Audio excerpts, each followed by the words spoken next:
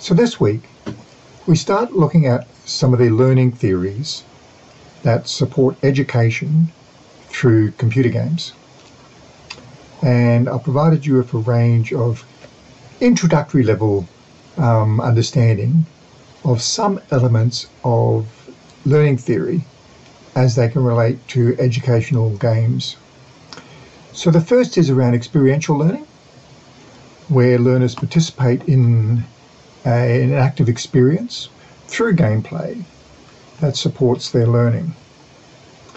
The next aspect of learning theory is a concept called flow, where students become immersed and engaged in the learning activity to such an extent that it supports their learning, where they're in a state of engagement that takes away distractions from the everyday world, that they are fully immersed in the game and they're in a process known as flow. And we'll discuss that. Then there's the learning theory of zone of proximal development. And fundamentally, this places challenges around what students are going to learn that are just beyond their current abilities. Not too far that the challenge is too difficult, but not within their current abilities, so that they are still challenged, and that learning takes place within that zone where it's beyond their current capabilities, but not so far that it becomes too difficult for them to engage with. And that's known as the zone of proximal development. And then we have a range of motivational theories based upon behaviourist pedagogies, which are traditionally associated with the use of computer games in education. Now, there's a reading that you can explore these in more detail, and we're going to unpack them as we look at these various aspects in relation to game design. So as you start preparing to design your own game, you're going to consider incorporating some of these elements that support the learning processes that you want to see achieved through your game.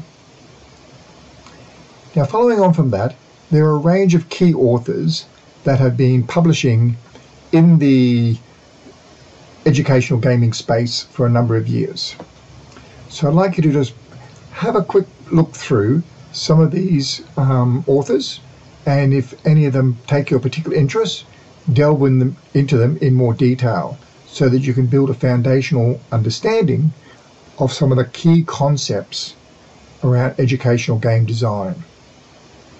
So there's G and Cap and McGonigal, Prensky and Squire. They all have various perspectives on the use of educational games, and they take different conceptual foundations that educational game design has built upon.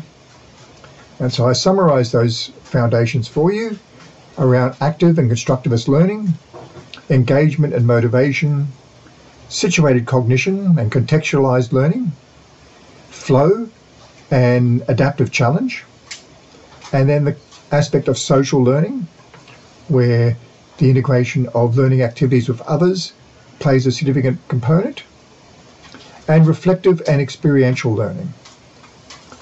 So these are drawn in various elements from those authors, but if you wish to explore them in greater depth, find the author that has been writing about that particular concept and delve into their work and gain a stronger understanding so that you can contribute that through your own game development.